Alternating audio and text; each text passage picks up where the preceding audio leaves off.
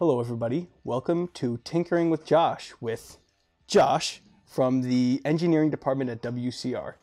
Today I want to take a little bit of time and talk about some of the 3D printing resins and filament that we use here in the office. I'll start off with a familiar product, a screen wedger.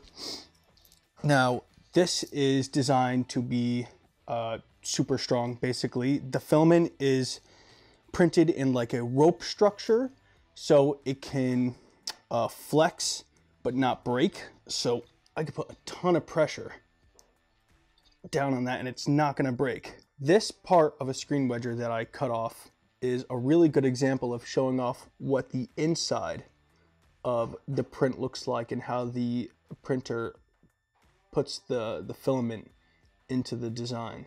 Next, I want to talk about our 3D printing resin.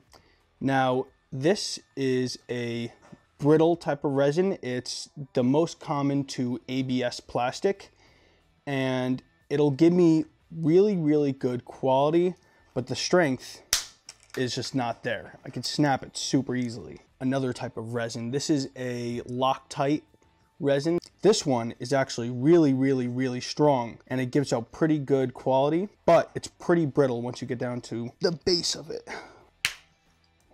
With this prototype, I designed it specifically with stress relief spots so that we could have a male ball attachment, and this is our female attachment, and it clicks in and it can swivel in any direction.